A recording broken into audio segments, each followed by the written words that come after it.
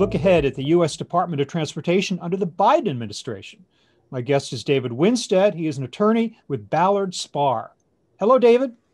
Robert, nice to see you. Nice to be with you.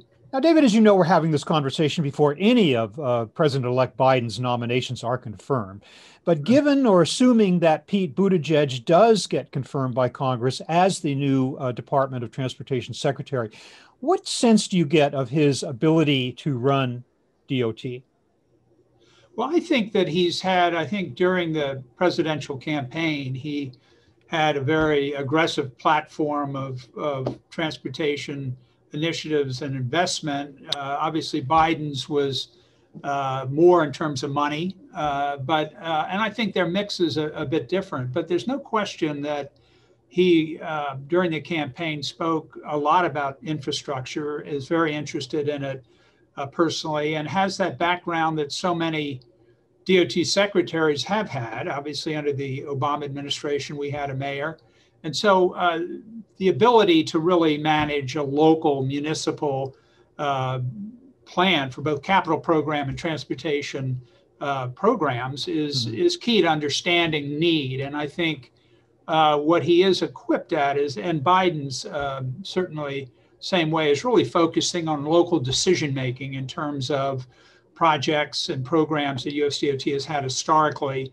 And, I think in that regard, a lot of the initiatives that President Biden has talked about in terms of road and bridge investments, $50 billion of need, electric vehicles, obviously high-speed rail, the fact that Biden is very committed to Amtrak, looking at transit and looking at pedestrian safety and bike options, multimodal approach to transportation. I think the secretary, the mayor and Secretary Buttigieg will in fact have very similar sort of approaches to what Biden's articulated during the campaign. And yet what a tough job, as you can attest to as a state Department of Transportation head, so many competing interests. You've got freight, you've got passengers, you've got modes that are often battling with one another.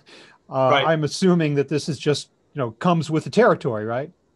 I think so. I think that part of the balancing act will be, and obviously Congress took some action recently on the COVID recovery and more money, but clearly one of the biggest urgencies, in my opinion, is the transit realities, that you've got a lot of the major national urban transportation rail systems that have seen huge drops in ridership, which has created a 60% reduction in Washington in terms of riders. Huge challenges just coming out of the gate for any new Secretary of DOT is really working with APTA, American Public Transit Association, understanding that important role of public transit and really trying to help those systems, those municipalities and states recover. But even as you do that, you're always going to be faced with the infrastructure issue, which we have been facing down for decades now. Where do we come up with the money and the wherewithal to engage in a $1 trillion plus initiative to maintain and construct our transportation infrastructure? Do you have any hopes that this time we're going to get it right? Well, I do think that, obviously we've had an election that has been very bifurcated in terms of our experience. But I do feel infrastructure like public buildings was very much of a, common bipartisan need. And I think that, AASHTO, representing really the states that manage and implement federal grants and monies to build and to modernize systems, is very appreciative of the one-year extension, the $13 billion that they got. But the overall ask of the states through AASHTO is for $37 billion. So you're correct. Right. It's a lot of money. And the reality is that, as I said, I think transit recovery and ridership on these huge investments in these transit systems is going to be a real key first focus. And then I think the integration of sustainable transportation systems, if not so much, shovel ready as shovel worthy, as a friend of mine commented recently at AASHTO, I think that'll come into play. And sustainability will be a key part of, obviously, the Biden agenda. there's never been any lack of commitment on the part of public officials for the need for infrastructure improvement in all the areas that you just described. Where it always hangs up, though, is where the money's going to come from. Right. Should we, whether it's an increased fuel tax, national federal high fuel tax, which seems to be heavily opposed by both sides, right. Do you think that we'll come up with a solution at some point, whether it's public-private partnerships, whether it's just coming out of the general treasury, whether we do raise taxes? I hate to go down this rabbit hole with you in the few minutes we have, but just real quickly, what do you think? Well, Robert, my frame of reference personally was back, a couple of authorization bills ago when I was head of AASHTO, president of AASHTO, and what I felt was necessary to succeed is we got the National Governors Association on board for infrastructure, and Governor Hogan just concluded the presidency of the National Governors Association, and his chairman initiative, when he was chairman over the last 2 years, was infrastructure. So you've got the NGA on board. I think you've got AASHTO on board. I think you've got APTA on board. And the real issue is making sure these federal funding formulas are adequately funded. That's number one, looking that the funding flexibility and decision-making is locally based. That is, the people on the ground that understand the need and the options, can design programs that will in fact deliver that. And then the other thing, as you've suggested, which is absolutely critical, is the role of the private sector in all of this. Obviously, P3 projects have had substantial performance and success internationally. And right now, the largest project in the country that's been advanced is here in Maryland, with widening the Capitol Beltway and the I-270, creating toll lanes and HOV lanes to fund that needed capacity on the highway system. So the P3 private funding is going to be a key part of this. Yeah, a quick acronym explanation: AASHTO, American Association of State Highway and Transportation Officials. Is that correct? Okay. I have been seeing lately some editorial comments scattered here and there about suggesting that we bring back earmarks, that individual legislators should be allowed to, assign a certain portion that used to be called pork, but it was also called earmarks, as a solution to retaining local control of projects. Right. What do you think we may be headed in that direction or not? Well, Robert, I don't, that's really for Congress and the politicians to comment on, but I will tell you my personal perspective on that. I think earmarks had a huge role for decades in the transportation funding formulas, largely to gain support, from members of Congress and senators.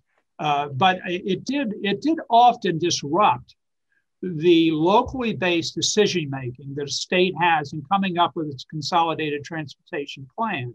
The case of Maryland, looking at highway needs, transit need, airport needs, toll authority needs, and obviously port needs in the case of the Port of Baltimore.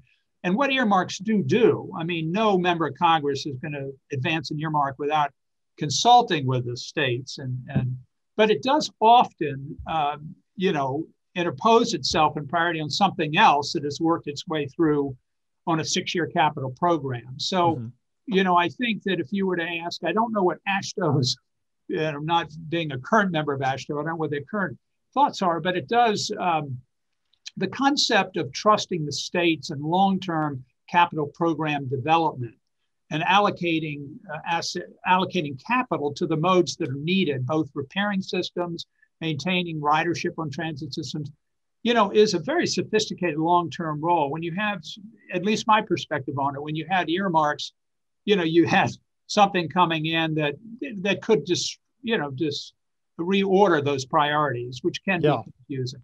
Yeah. It is generally assumed, and President-elect Biden has specifically stated, that there will be a greater emphasis by this incoming administration on the environment and environmental protection. That being the case, do you think that will reorder transportation priorities, as opposed to you keep talking about public transit as a very important thing. Do you think that the pool of money available to transportation projects in general will be reallocated with that in mind, at the expense of perhaps previous directions? I do feel that obviously looking at, the role technology plays, electric vehicles, obviously autonomous trucks and cars, looking at the sustainability of projects and the impact that the environment will have, climate change on fixed assets, public works, will take a higher visibility and higher implementation in my opinion, during the Biden administration. Mm-hmm. And clearly that's all backed by the whole effort of trying to, with Secretary Kerry moving up to be a climate czar. I mean, I think there's going to be a huge focus on this. I'm sure it will change in terms of some of the niches we sent out of DOT that we've seen during the Trump administration, and different focus, obviously, in Biden administration. California standards is a case in point. They're obviously looking at regulatory review of autonomous and, electric vehicle implementation. Mm-hmm. will change. But I do feel that the sustainability initiative of the president-elect Biden, will find its way through the transportation programs. I hope it doesn't supplant critical needs in maintaining infrastructure, developing capacity, and driving ridership on transit. But, we'll see. Yeah. And then there's, of course, the competing priorities of urban and rural populations. I imagine a lot of the more rural areas probably don't care about a lot of money going toward, transit systems in urban centers. So once again, another competing priority kind of battle to fight. But so it goes with every day in the transportation department, right? It does. A reflection point being Maryland, we had a Republican governor elected in a 2-to-1 Democratic state for 2 terms. And what we saw is that he did, in fact, reach out to the more conservative elements of Maryland, Eastern and Western Shore, and listen mm-hmm. to them about road repair projects that had been postponed for much longer than they should have because of that huge demand that you have from metropolitan Baltimore and Washington and all the money it requires to maintain those systems. Well, nominee Buttigieg, or whoever ends up getting the job of U.S. DOT Secretary in the next Biden administration, has a lot on his plate, as you, David Winstead, well know, with your deep experience in this industry. I want to thank you so much for putting in perspective the issues that the DOT is facing in the years to come. Thank you very much for enlightening us today and for being with me. Appreciate it. Thank you, Robert. Good to be with you.